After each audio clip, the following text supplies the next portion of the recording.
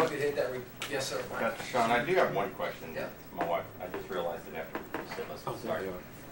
The Bibles, the different versions of the Bibles. I have the NIV that I've been using for some time. Being military, we've gone to different churches and have stepped into non-denominational Christian churches as well, and all the different Bibles.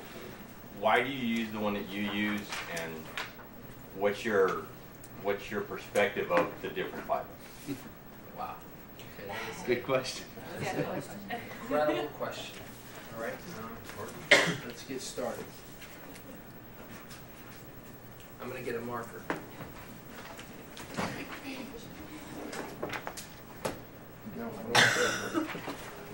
All that's up there is a red. The red doesn't show up very good. What color do you prefer? Anything dark.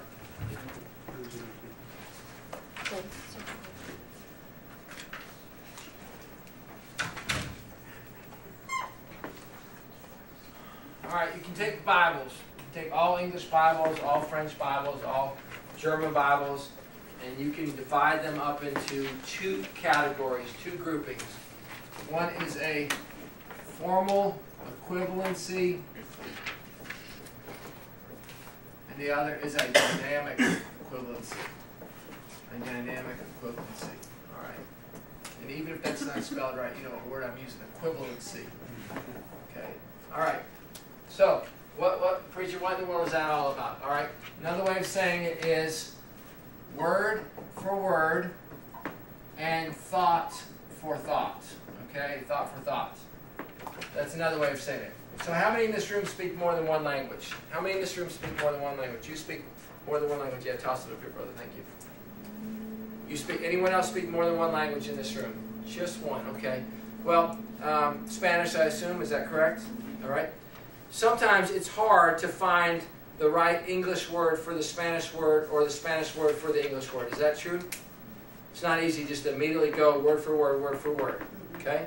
So your Bible is either a word for word in general or a thought for thought translation in general. You got one of the two choices. In other words, you go, this is the Greek word. What English word should I use? This is the Greek word. What English word should I use? Or you go, this is the Greek phrase. What English phrase should I use? Okay, there's the difference. This is the intent or the thought that's trying to be communicated. The thought with a U. And this is the English thought that best replicates it. Or you decide to go, doesn't matter, we're just going to do our very best of going Greek to English, Greek to English, Greek to English, Greek to English, Greek to English, and you move them from one language to the other, move them from one language to the other. So those are your two general parameters. All Bibles can be divided up into those two general ideas. So the King James Bible is a very literal word-for-word translation.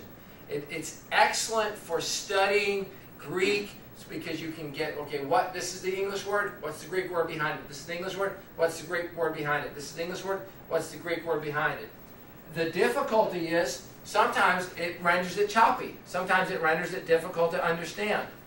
The probably a great dynamic equivalency, that would be the smooth reading, thought for thought, would be the New Living Translation. The New Living Translation.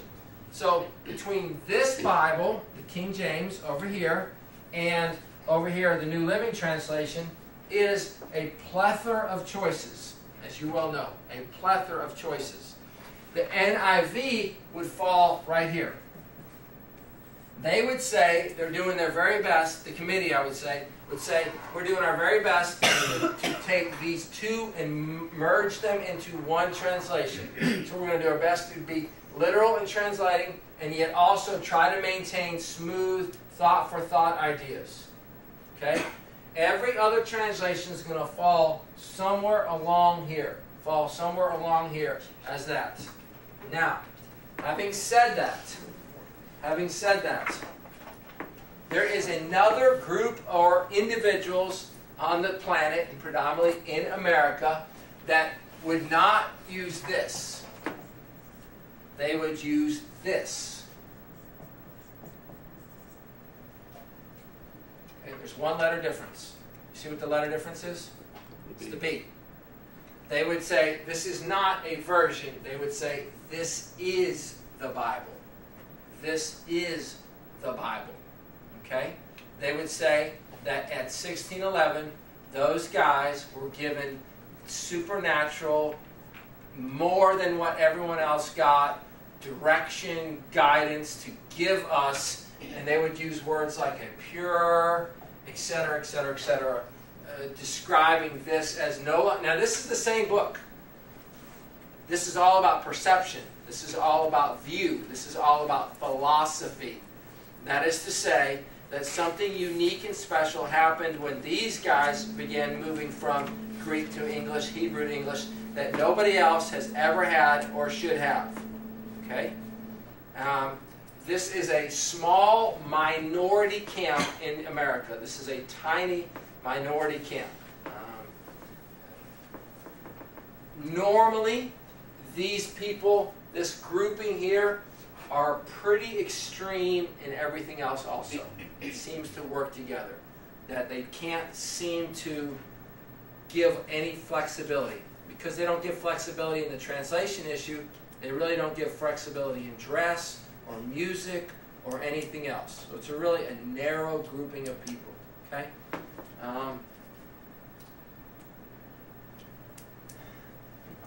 The other thing that you need to be aware of, as we discuss this issue just briefly, is you have manuscripts. All right? There are approximately 5,500 manuscripts that support the King James Bible or that support the Greek, to support the Greek New Testament.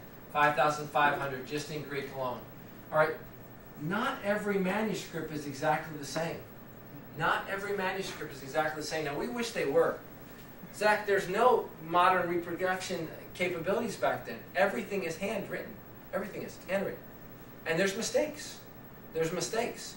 There's pen errors. There's no way around it. For example, a simple difference in manuscripts might be, we could have 3 manuscripts from a particular passage in the New Testament. And one might say Lord, another one might say Jesus, another one might say Lord Jesus. Okay? Subject's not changed. Exact same subject. We all know who we're talking about. We're talking about the Christ, Jesus, the Lord. But depending upon who was copying it would determine whether they said Lord or Jesus or Lord Jesus. Okay? Now you don't have this problem in the Hebrew Bible. And I will tell you why you don't.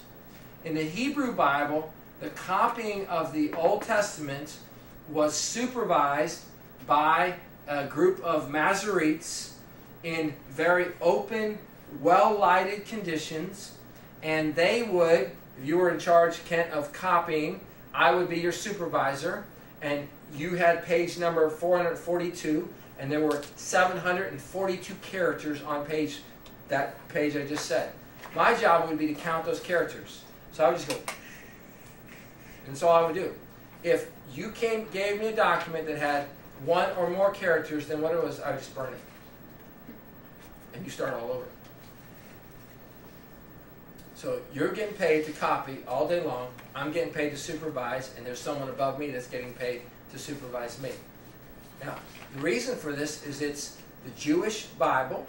It's completely lawful. It's open air, well-lighted conditions. Now, what do you know about the Christian church in those early days? Was it lawful? What? Someone said it. They were being persecuted.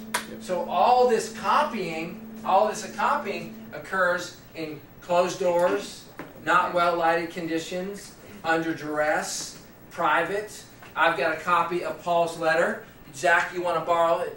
I sneak it to you. You copy a copy. You sneak it over to him. You do it at nighttime. You do it on candlelight. There isn't anyone checking your quality. There isn't anyone checking mine, because I've got a copy and you want a copy. You share your copy with Kent. You both share your copy with Brian. Kyle gets a copy. And none of you are being oversight. There isn't anyone counting characters, because you're just trying to get the Word of God into your home. Remember, there's no Xerox machines Mike to walk up to and go, 2.5. It's all done by hand. Thus, if you look at manuscripts, you will see differences. You will see differences. We don't need to stick our head in the sand and pretend like there aren't differences. There are minor differences. And so sometimes what happens is A, B, or C.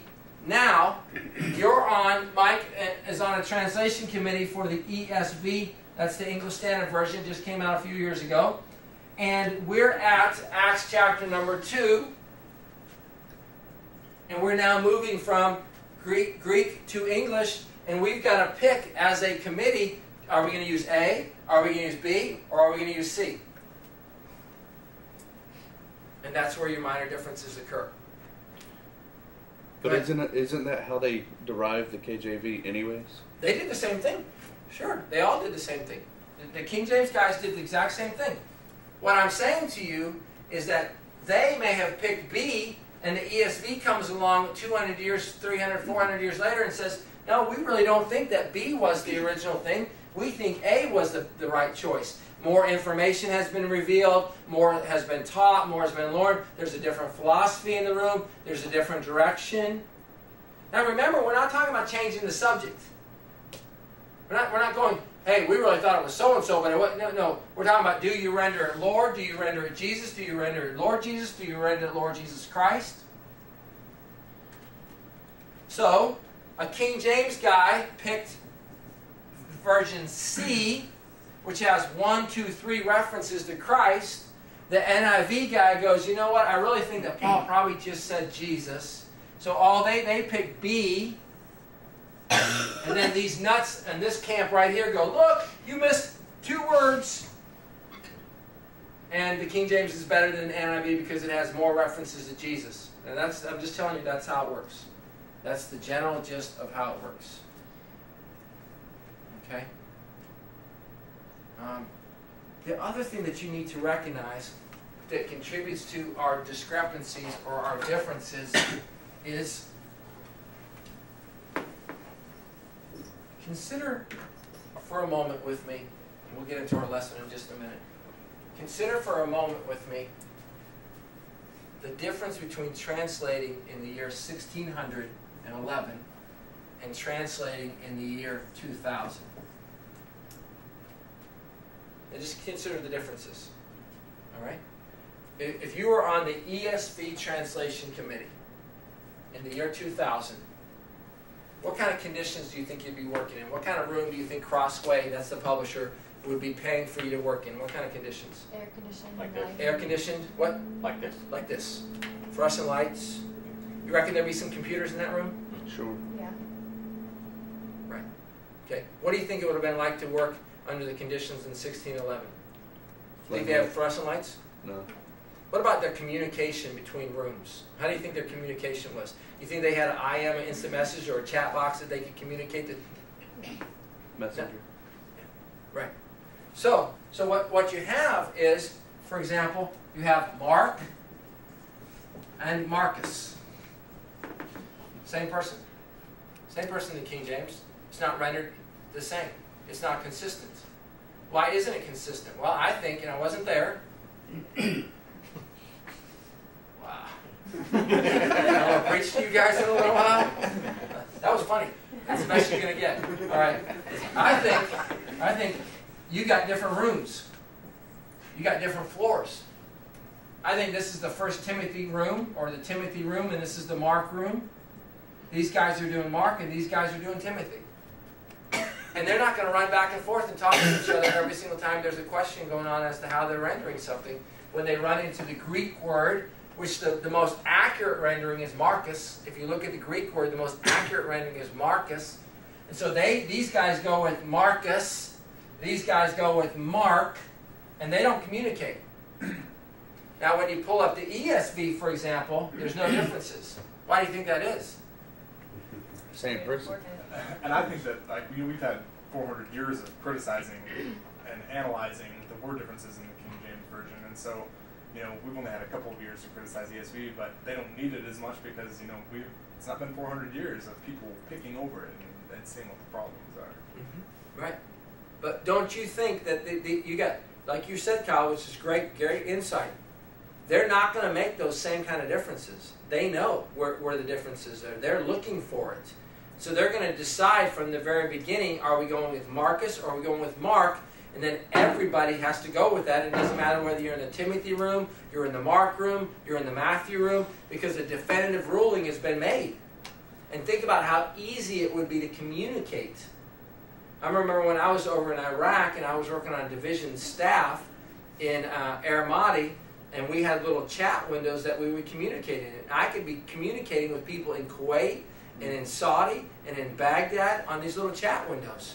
And I would have 8 windows open at a different time, and that would be my Saudi window, my Kuwait window, my Baghdad window, all the way around. And I could just reach out and talk to anybody. Well, there's no doubt that in a translation committee team working together, they're going to do that same level of communication. Hey, we're over here, we're dealing with this. What did you guys do? What decision did you make? And they can communicate. So this helps me explain to you, hopefully, why this is this way and this is this way and the differences. Okay, Dave. Could they have had better transcripts to go to for the King James that may not exist now? I don't think that we've lost any transcripts. I would argue with you that it's the reverse. That, for example, with the discovery of the Dead Sea Scrolls in the 1900s, that we have more transcripts available to us than they did back then.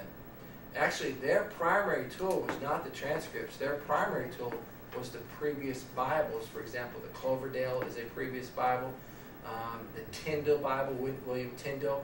So if you look at the Tyndale Bible, for example, you'll see it's almost identical to the King James Bible. It is 100 years earlier than that. And so in many ways, they just rendered it the exact same way unless there was a question or an issue with it. But again, that was a situation in which, like Kyle made, that in 1600s, they're now able to pick over the Tyndale and say, we're going to make it better. What's really interesting, and these folks right here with their heads in the sand, and I'm just going to kind of be rude, they don't want you to read the preface to the authorized version, because if you would read the actual preface that the King James Translation Committee wrote about their own work, they would say, please make it better. They say it. They say, hey, this is our best effort, and we're expecting people to make it better. We know this is our best effort. One of the things, unfortunately, that if you look at a King James Bible today, if you have your King James Bible or a King James Bible, one of the things that was not preserved, unfortunately, is all the margin renderings. In the 1611 Bible, if you go online, or you can actually buy them now, but they're available because we're celebrating the 400-year anniversary this year. You can get yourself an original 1611 Bible. You will see a center column full of margin renderings because they go, hey, we don't know what to do here. So what do you do when you don't know what to do? You put one here and you put your caveat in your margin. You say, we're not sure to choose this one or this one. We don't know whether it's A or B. We're divided. We're in this room right here, and 60% are saying A, and 40% are saying, you're wrong, it's B. And we're just divided. So what kind of compromise are we going to issue? We take the 60%, that goes in the text, and we put a footnote for the other 40% so that you know that your contribution or your thought has been heard. Unfortunately, as they moved to printing, all those margin notes just went away. They just went away. So then, I don't mean lost in the sense of we can't find them. They're still there. You could go on the internet and find it tomorrow. I mean today, just like that. But in the sense of repeating it. So then, when the new translations came on board, one of the first ones being the NIV, and it was filled with margin notes, everyone went, oh, look at all these margin notes. These people right here. And they just had a cow with the margin notes. How disingenuous. Their very 1611 Bible that they love also had margin notes. Because when we run into situations, we're not sure about them. We're just not sure about them. All right, did that answer your question? Yes, sir. Yeah. So we use the King James Bible because we've always used the King James Bible, brother. But I will tell you right now, I study out of everything I can get my hands on. I study out of everything I can get my hands on. Unfortunately, I got a great computer program that just guides me and guides me and guides me. It makes it so easy for me to compare translations. Because quite frankly, I would never want to teach something that I could only show you in one translation. I just wouldn't want to do that. I wouldn't want to teach something that was built around one single rendering of Scripture. Do you know what I mean by that?